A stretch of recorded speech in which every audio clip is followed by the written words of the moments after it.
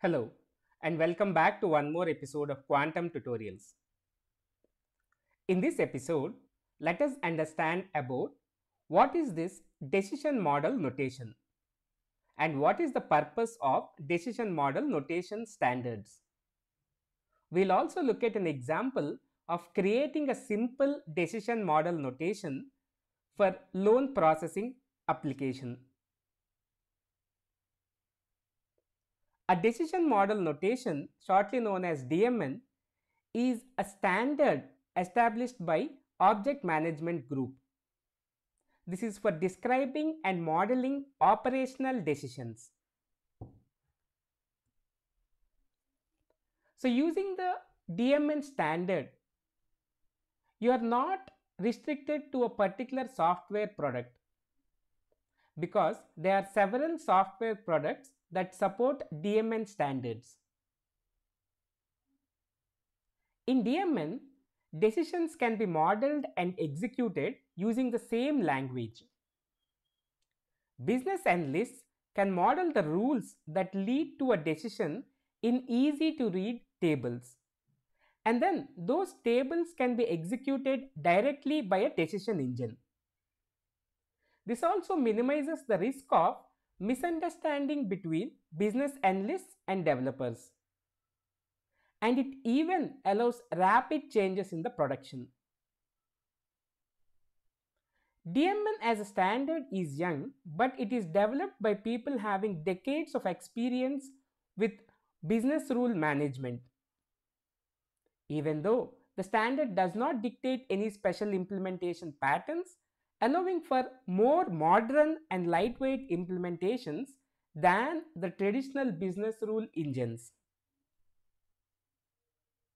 So without further ado, let us look at how to create a decision model notation with an example.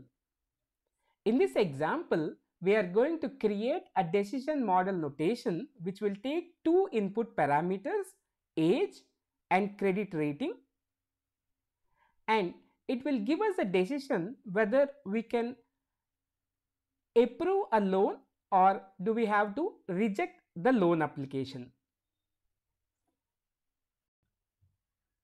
Open this Kogito web-based business modeler preview tool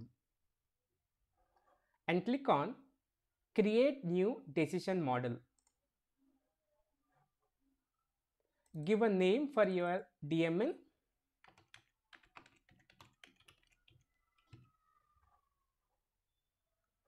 Here are some options provided by this tool using which you can create your model.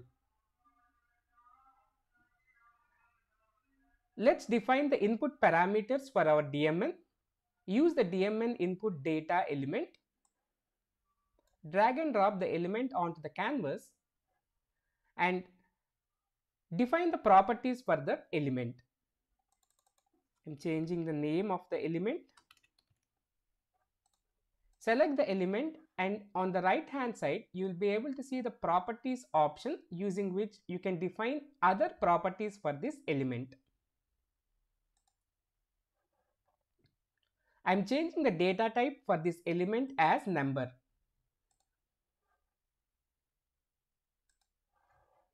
Let's define one more input parameter. Change the name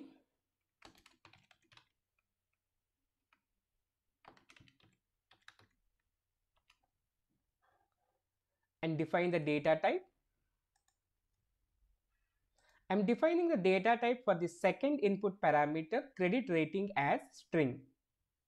So I will get the input for this credit rating parameter as high or low, indicating whether the user who is submitting the loan application is maintaining a high credit rating or low credit rating.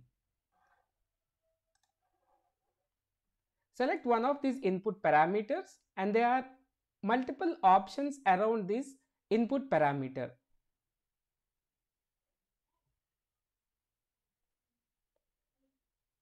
We'll use this create DMN decision option and we'll create a decision element on the canvas.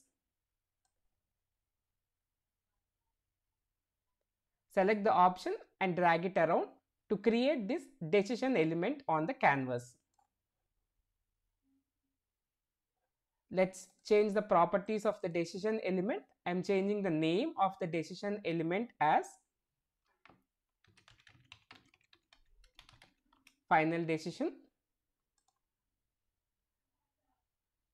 and link the second input parameter to the decision element. Select the second input parameter and choose this option, create DMN information requirement, and drag that arrow onto the decision element. So now we have the two input parameters, age and credit rating, are being sent to the decision element, and we'll have to define the rules inside this decision element now. Select the decision element and click on edit. So this is where you will be able to define the decision element. Click on the select expression and you will see number of options using which you can create your decision element. To start with, let's use the simple decision table type of decision. So we are defining the logic for our decision by using the decision table type. As you can see here, we have the two input parameters, age and credit rating, and the output parameter, final decision. Let's define the data type for our output element. So I'm defining the data type as string.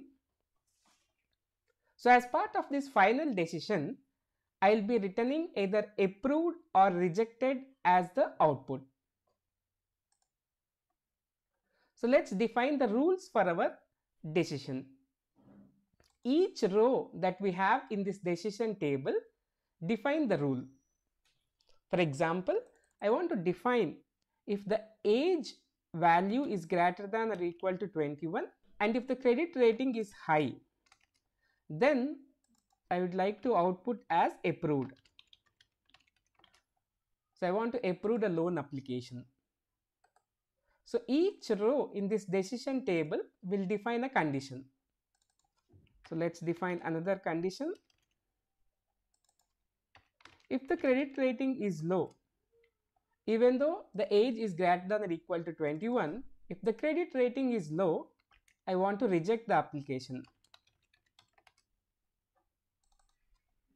In any other scenario, if the age is less than 21, either the credit rating is high or low, we want to reject the loan application.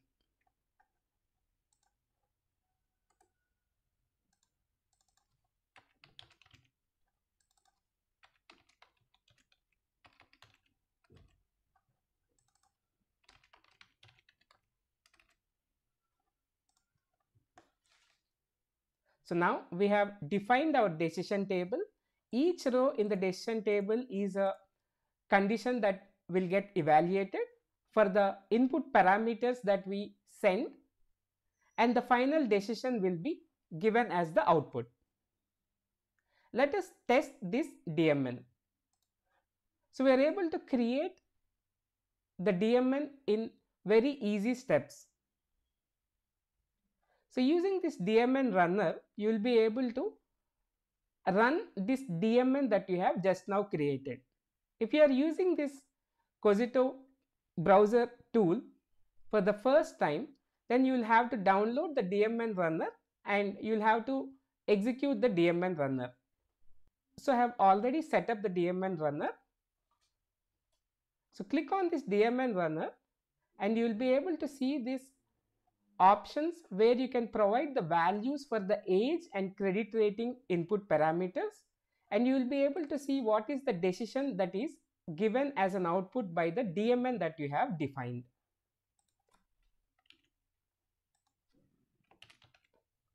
I'm giving the age value as 21 and credit rating as low, so the output that we are getting is rejected.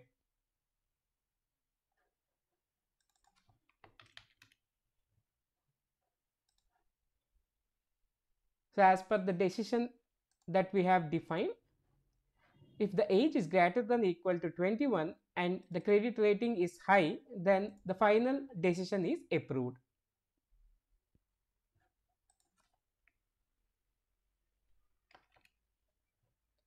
So if the age is less than 21, irrespective of the credit rating, so we would give the final decision as rejected. So this is how you can define a simple DMN and you will be able to execute and verify the results of your DMN.